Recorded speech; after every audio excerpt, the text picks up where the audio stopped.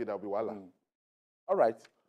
And finally, one of the fallouts of the 2023 general election is that it exposed the ugly side of some clergymen in Nigeria regarding prophecy. Prominent Christian clerics, including David Areo, Ibrahim, and Apostle Effa, Emmanuel, have called on Christian Association of Nigeria and other religious bodies to play greater roles in regulating churches and ensuring the accuracy and consistency of prophecies.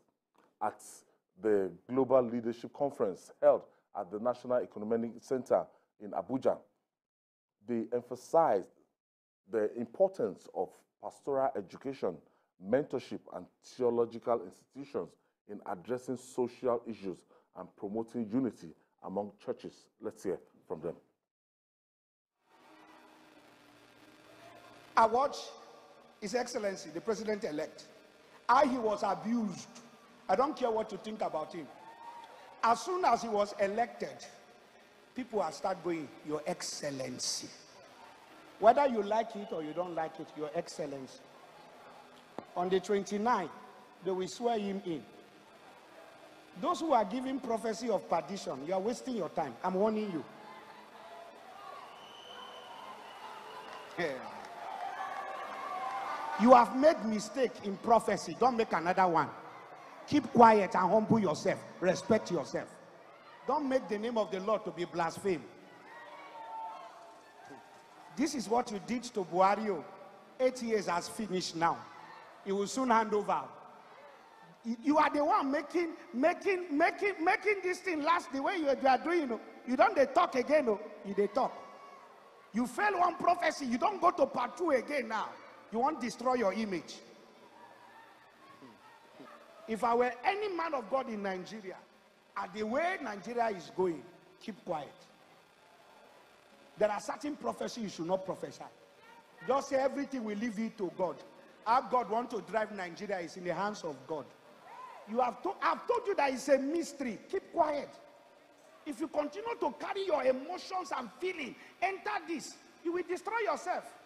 Even these politicians that you are fighting, they will soon meet in Dubai, London, Paris. They will settle, you will be fighting. God is performing a spiritual surgical operation. And God is not true. But one thing I can tell you that this operation is 75% almost concluded. And there's nothing any of you should have fear about.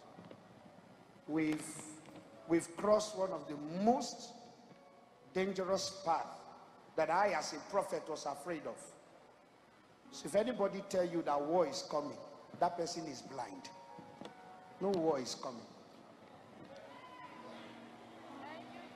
There's no war coming. Amen. Like I said when I'm preaching, I'm begging my pastors and colleagues, let's not bring more embarrassment to the name of Christ. Just keep quiet and leave God to finish what he's doing with Nigeria. Don't let flesh move you. Will May 29 come? Yes. We will cross May 29? Yes. Will things go back to normal? Yes. Is there going to be other drama? Yes. What kind of drama? I can't tell you. But is there a great future? Yes. And this is my advice. And I will speak in parable and I will use the scripture. Leah was hated so much. Because of the hatred, she suffered. God continued to open her womb.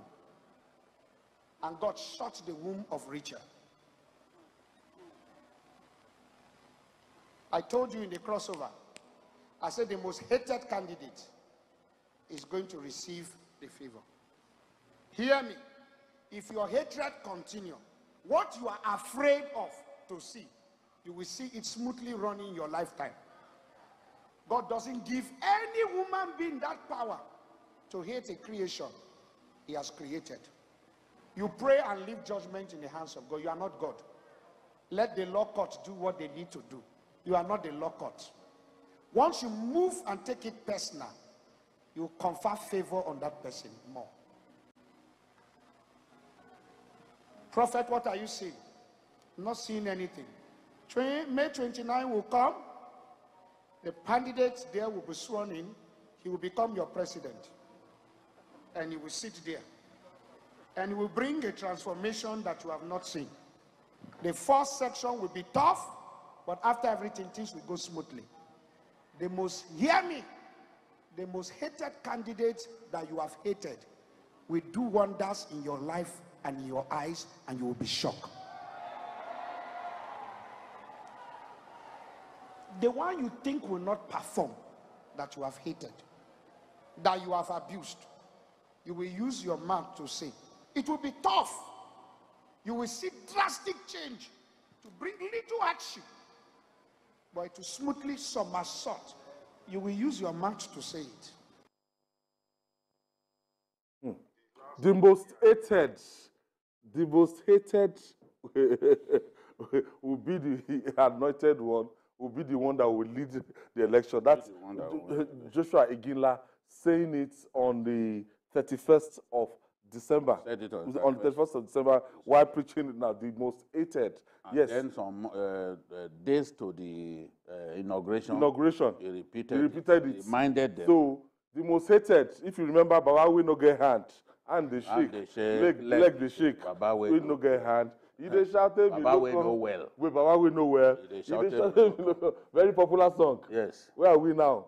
How is the market? Breakfast. But you know, you see, this man, we have all kinds of clergymen.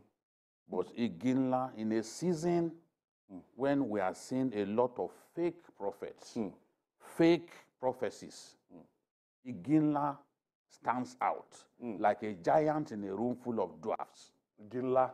He stands out by saying, look, do not call for the destruction of God's creation.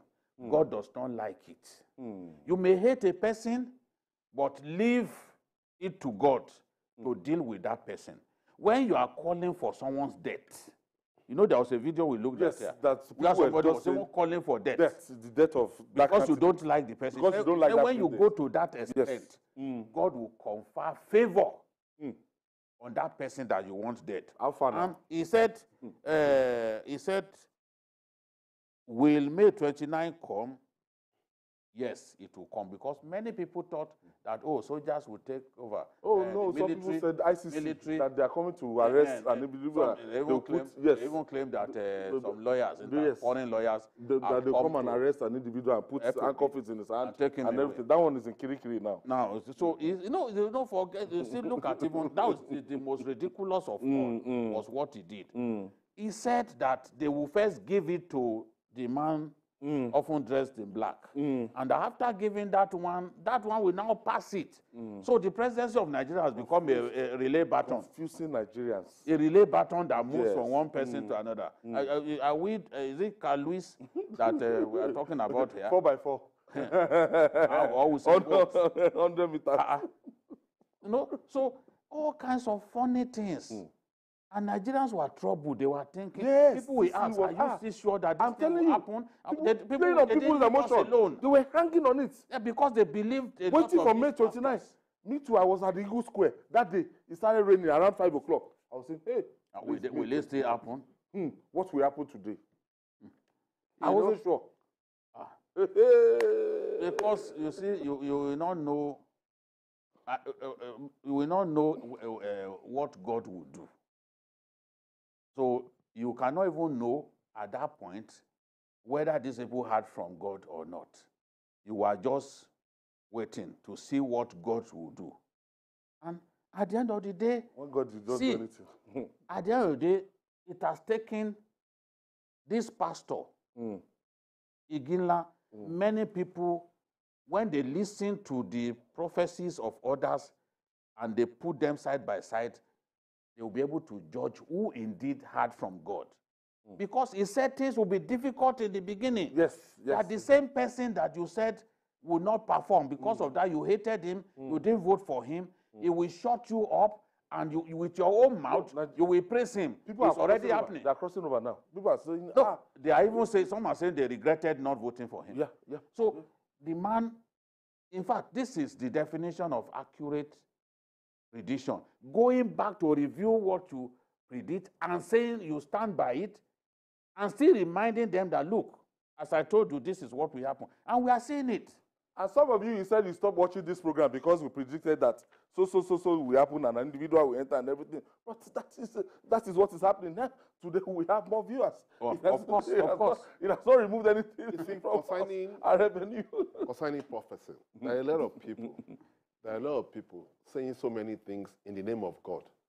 But the question is, did you really know God? Because you cannot wish evil to a creation of God just because the person is doing what he wants to do, and because of that, destiny. Yes, and you now hate him so much as to wish him ill. You cannot justify that. And the problem that I have the problem is that a lot of men of God are trying to ridicule the body of Christ. They have sheepish followers. Because why they are ridiculing the body of Christ is that when you sit on a temple of grace, you are expected to be special. You are not an ordinary person because you have the privilege of sitting on the throne of grace. And when you are there, you have to be careful what you say, because a lot of people, religion is so powerful that even a very brilliant mind will do some ridiculous things when it comes to religion. Yes. And why that is because they believe that, oh, it is God. That is why they listen to these men of God. They will say, oh, it is God. And when God says something, who am I to say things contrary to what God has said? But you see, that's the problem, because God didn't say anything to these people. I've said that a lot of these men of God, they are just... Oh, the one that had the name of an apostle. All of them. Let me tell you something. The old church was clapping. Let me tell you something. God did not tell The problem is that they have their own preferences. Yes.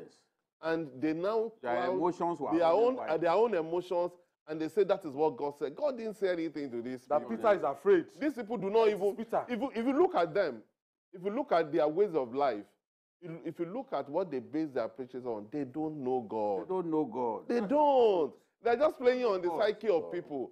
They don't know God. And there is when you look at all these people... Why are we not even talking about what was suggested? Yes. Because I agree that it should be regulated. You know why? There is one.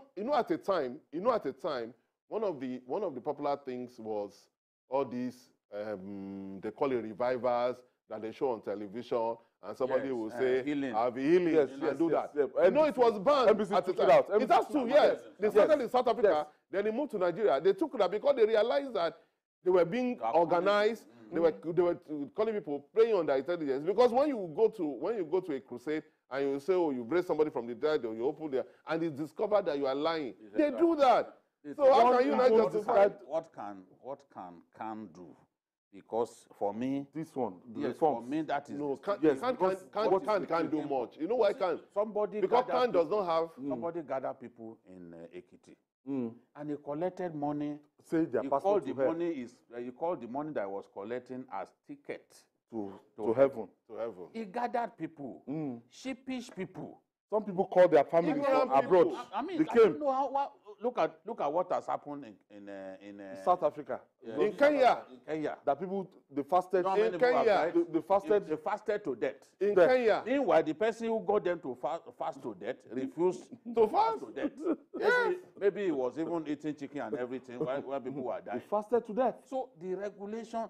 I remember interviewing one of the biggest pastors in this country sometime last year, and he too said, "Look, that there ought to be some level of regulation, because all of the people calling themselves men of God, they are not close to being men of God." A particular ticket was described as Pablo Escobar. Another that ticket said the second in command is Osama bin Laden, and somebody stood in front of the pulpit of a church, thousands of congregations calling. No, it has to do because you see, It's opinion. It's his opinion. It's his Pablo Escobar. That is what Igila said. Igila has responded to them. Just hatred, because of this hatred. What's his name? Mbaka too has responded. He said, you desecrated the sacrament by your lousy predictions. You know? At the end of the day, you're all put to shame. They should be able to talk to them. They should be able to talk to them. But can't When do seated in the villa, that. Why can't do that? Because Khan does not have the... Okay, you know, we have a it's only government that can do that. We have a guest joining us very soon. Joining us for more insight on this issue. Not talking about it. Is the prophet of the Cathedral Church of Christ, Kehinde Fadipe Adeolu. Thank you for joining us, Prophet. Good afternoon. Good afternoon, my brother. Can anything... I'm the producer. Good afternoon. I want to... Let's start the program. Good afternoon. Thank you, sir. Ozubaku, good afternoon. Yes, sir. God bless you. Okay. And God bless Nigeria. Because we don't have so much time, let's start it this way. Okay. Is it possible for God to speak through a prophet and the prophecy would not come to pass? Is it the character of God? Thank you very much for this brilliant question. With the grace of God and the anointing of God upon me as a prophet, when God speaks to you from the above, from the spiritual realm, He speaks to you truly and it will come to pass. Because the Holy Spirit of God does not lie. But the but in it now is there is a lot of fake man of God who call themselves man of God, who ordain themselves man of God, and which they don't have the true calling. But people worship them mostly because of their wealth. And you remember that the word of God has said it, that anybody that I did not call, he will not speak from the throne of the Holy Spirit. And many people call themselves the man of God, or so many people are following in the society, in the country, in the world. They are not ordained by the Spirit of God. Most people worship them because of their money. And you remember the word of God has said it, that not all people call me God, God. We see the kingdom of God. The truth of it is, when God says yes, nobody can say no. When God ordained and speak, it came to pass.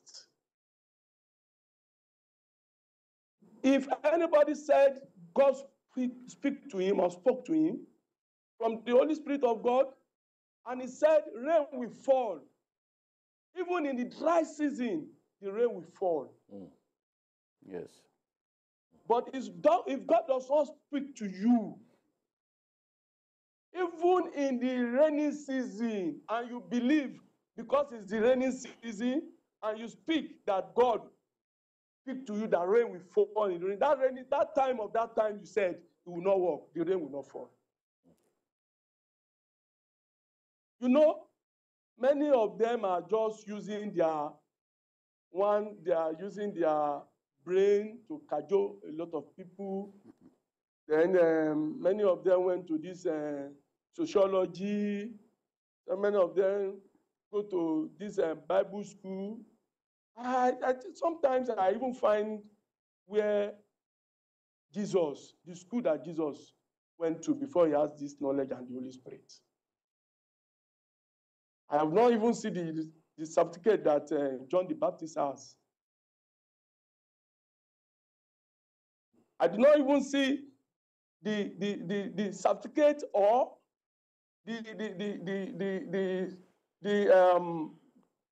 the full qualification that Joseph has before becoming prime minister.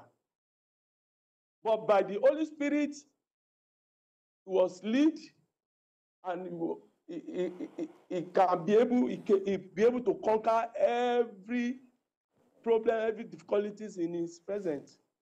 Prophet, and become a prime minister. Let me ask you, sir. Okay. During the electioneering season, there were so many predictions. Yeah. And a lot of them were going the same way. Yeah. Are you saying that those people who are motivated, those men of God, were moved by their own personal opinions, or that they heard from God, but maybe God changed his mind? Changed his mind. Or really, what happened? How come so many of them were making this prediction about a particular candidate, that candidate will win? And thank you very much. Thank you very much. This is a very beautiful and brilliant question. You see, many of them are not closer to God. If they are closer to God, all the prediction they give before the election and after the election and presently will come to pass. It is their own mind. They spoke by their own mind.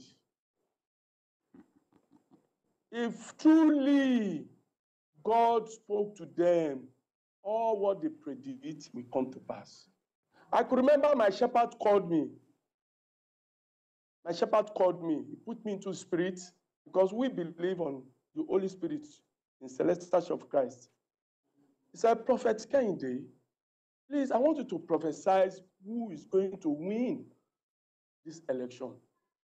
I told him God has not spoke to me. I said, God has not spoke to me. So many people called me.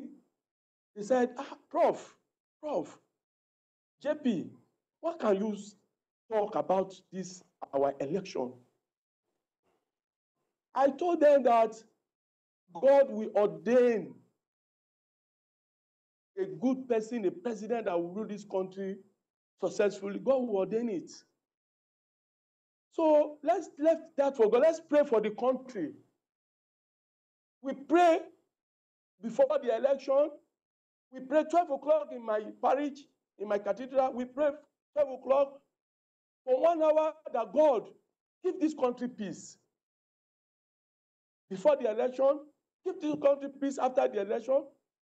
Then give this country peace after the announcement of the presidential candidate that won. And we can say we have peace now, as God has it. You see, so-called all these men of God, they believe of collecting money from the person that come to them, and they want to prophesy on the belief of what that person wants to hear. That is my own opinion. That is my own opinion. Is it possible to regulate can regulate? What? The Christian people are saying that Christian association should regulate pastors. CAN cannot regulate. CAN cannot regulate because God knows his people.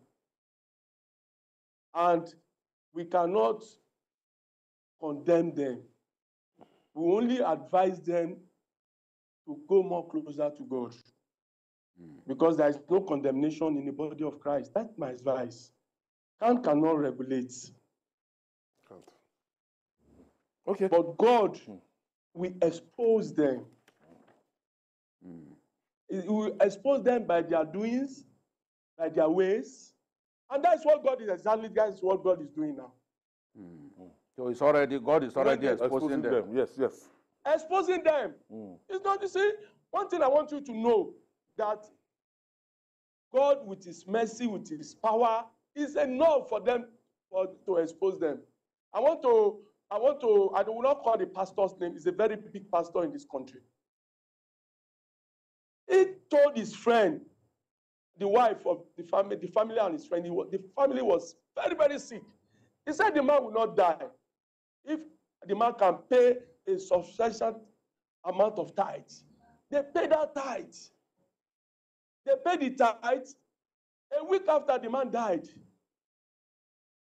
a popular pastor, I will not call his name. I don't need to call his name.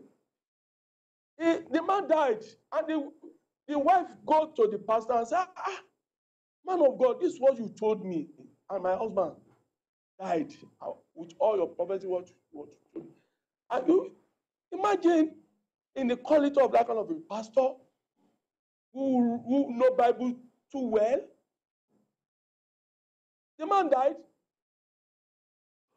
I want to thank you. The woman refused of going to that church anymore. Prophet Kehinde Fadipe Adeolu, I want to thank you for your contribution. Thank you so much for your contribution.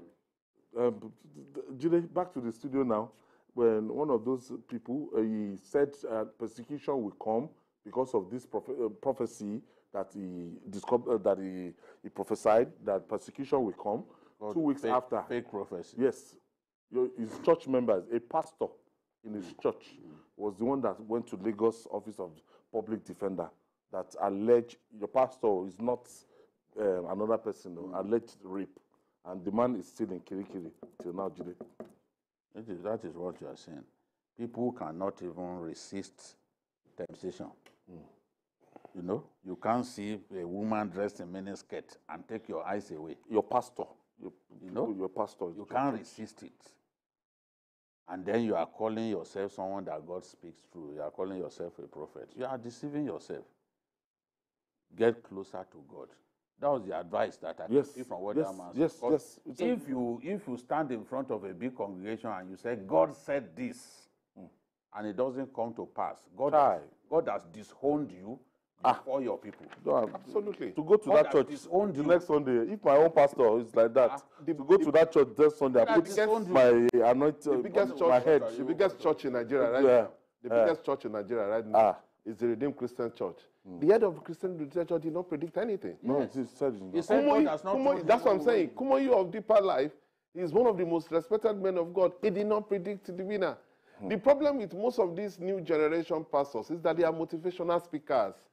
They are not in the spirit. They are not very developed in the spirit. They went to Bible school. They know the Bible. They know grammar. They understand the word. They are motivational speakers, and they can say sweet things for you to be excited about them. But they are not men of God. They didn't hear anything from God. They are just espousing their own personal beliefs and emotions, and that's politicians. It. And they are ridiculing the body of Christ, because when you said, "So says the Lord of hosts," it must come to pass. That is how it is. How many Muslim clerics came out openly to predict? Because they are better when it comes to getting when you are following the tenets of religion. Islam is slightly better because they don't do some things. Because Islam is a very strict religion, so it doesn't give room for some of those things. You understand? So you cannot come and say then the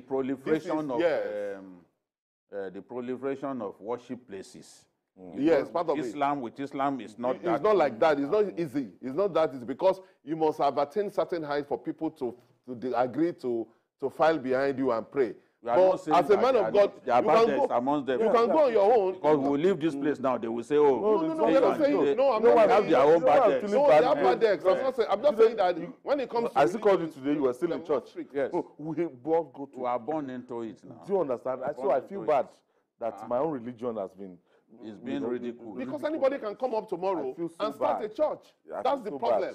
You can start a church. Nobody went too far. Nobody can stop it. They took their emotions too far. Their emotions ran wild and got the better of them, and then they pandered to their emotions and spoke from their own inner recesses. Your responsibility is to be winning now making it look like God, to the kingdom of God. Win soul. God didn't speak. Leave APC and PDP God alone. is not a man that he should lie. That's what the scripture says. Yes. God is not a man that he should lie. No, we will not lie. We will not lie. The preponderance of those predictions indicates clearly that these people didn't hear from God. Of course, They didn't hear from God, and it is in their best interest to turn a new leaf, get closer to God. Unless forget you everything breakfast. you have. Forget everything you have. Breakfast. But they are still deceiving. But they are still deceiving their followers. Breakfast served cold. Cold. Full of bones. Ridiculed in public. So it is not, because breakfast is different from breakfast. When you are served breakfast full of bones, you know that it's not the regular breakfast. Mayor Akipelu, thank you for this edition. Thank you. It's so good to be back. Bikio, thank you for the Sunday journalist. It's good to be back from Abuja. In fact, it shows that you are back from Abuja. We are here. We are here. Don't forget to join with them. He has friends among them. He has friends Yes, so I have friends among them. Yes. Johnny wants to. Together. I'm a church boy. And that's our package of journalist hangout today. Join us tomorrow for another episode of the program by 5 p.m. You can watch the repeat broadcast of this edition tonight by 11:30. 11:30 p.m. Watch the repeat episode. We're on YouTube, youtube.com/TVC News Nigeria. I'm Ayodele Ozubakun. See you tomorrow, and God bless Nigeria.